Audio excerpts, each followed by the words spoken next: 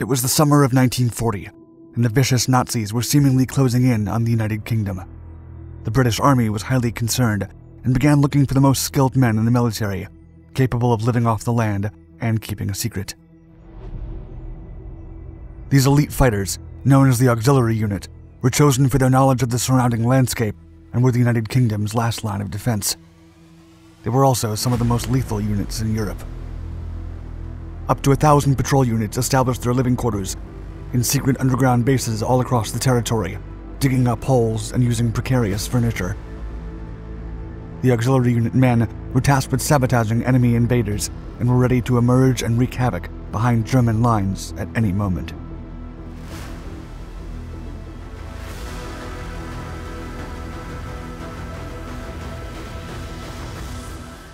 Europe is in danger.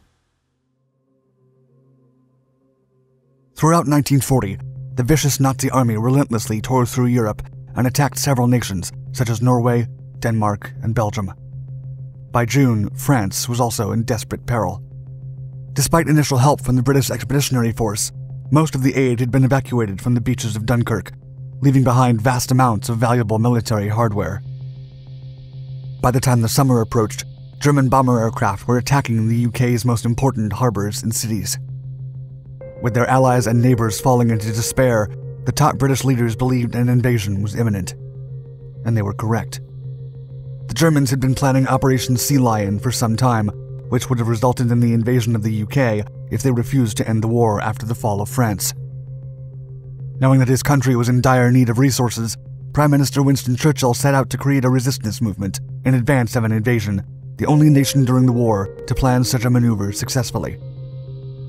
Then, in the early summer of 1940, the British War Cabinet approved the creation of auxiliary units, an anti-invasion force trained by the British Armed Forces to use guerrilla tactics against the Nazis in case of an attack.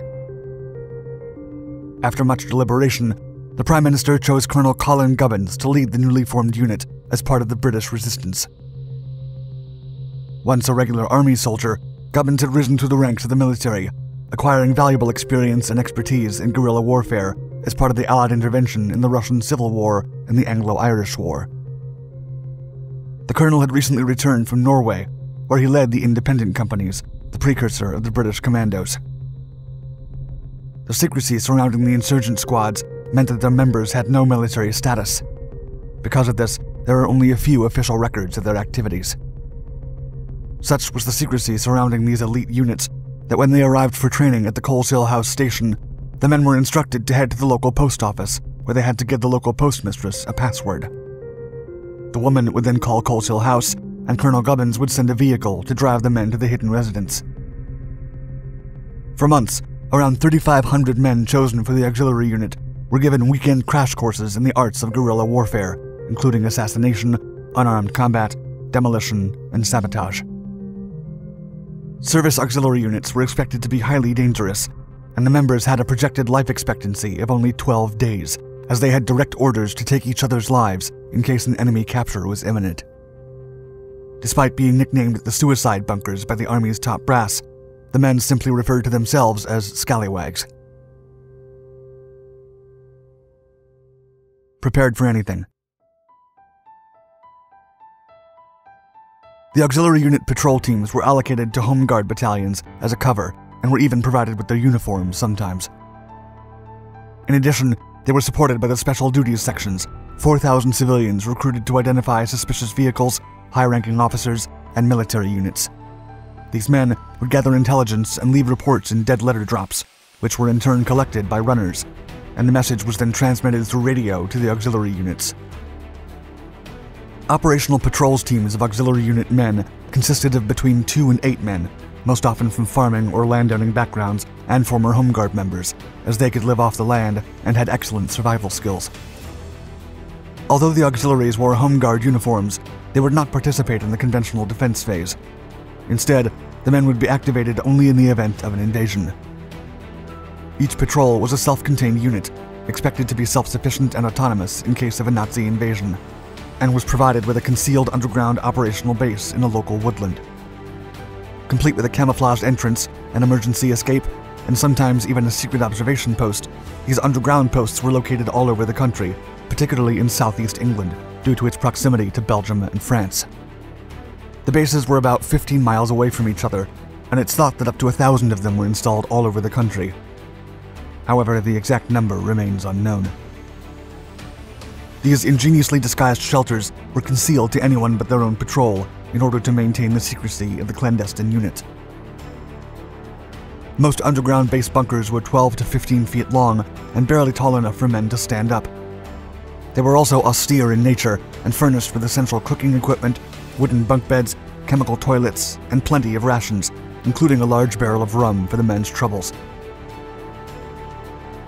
Still, some of the bunkers were more creative in their construction and were installed inside old abandoned manors, badgers' dens, and old root cellars, and a couple were even built in centuries-old rooms dug by Picts, a Scottish tribe that thrived in the early medieval period. One of the underground forts, intended for men who'd been routed from their own bases, held up to 120 people.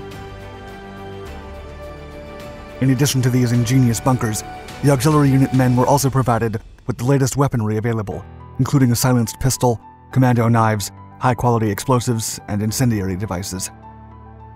Their special weapons also included long-range .22 caliber sniper rifles, available for them long before the regular army and the Royal Marine Commandos. A mission that never came. The auxiliary unit men had orders to attack invading Nazi troops from behind their own lines, while conventional non-secret forces fell back to the last-ditch general headquarters line. Fuel dumps, railway lines, aircraft, and depots were priority targets, as were senior German officers, whom the men studied during their time off. In preparation for the seemingly incoming attack, the patrol team secretly reconnoitered abandoned country houses in the area, which could be used to install a German base. For months, some of the highest skilled men in the country prepared and were ready for an imminent attack. However, despite Hitler's plan to invade the United Kingdom, the scheme never came to fruition. As the Battle of Britain came to a close, the Royal Air Force proved to be too powerful a force to be reckoned with. By June of 1941, the Luftwaffe had suffered enough mass casualties and losses, and Hitler decided to turn his attention to the east, particularly the Soviet Union. The Secret Army. Because the Germans never went through with Operation Sea Lion, the underground bases of the auxiliary units were never used for anything other than training exercises and as sleeping quarters. The unit stayed put after the immediate Nazi threat passed and didn't leave until 1944, when many of the scallywags joined the Special Air Service to continue defending their country. The men from the auxiliary units kept their vow of silence and did not tell anyone about their secret troops, nor about the existence of the underground bases. Some of the soldiers were even mocked for their supposed disservice to the nation and had to keep quiet about their training and bunker experience, even to their families. According to Trevor Miners, who served with the auxiliary units established in Oxfordshire when he was only a teenager, quote, "We would never talk about what we were trained to do. One of my unit was even sent a white feather by someone who thought he was a coward for not going out to fight. But we knew different." Because of the secrecy, the underground tunnel quarters in the United Kingdom remained a secret for almost 20 years, until researchers and historians began to uncover the mysterious story of the guerrilla Englishman. However, by then, most of the bases had collapsed or fallen into disrepair. From the 60s onwards, the British Resistance Archive has spent hundreds of hours trying to rediscover the locations of the bases. However, instead of preserving the researchers' job when they find a base, or follow a tip from a private landowner, their job is to only document and photograph them before the earth claims them for good. For decades, the lore of these thousands of guerrilla-trained men have been the subject of much speculation, and after the passing of the last known member of the auxiliary unit in early 2020, there are no more known witnesses that could explain their role and wartime activities. The legendary story of the Scallywags remains a perpetual enigma, cementing their status as the British Army's most secretive and perhaps most lethal unit.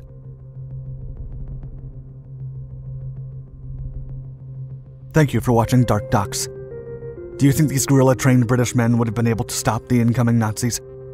Let us know your thoughts in the comments below, and don't forget to hit the like button and subscribe to all our Dark Documentaries channels for more exciting stories.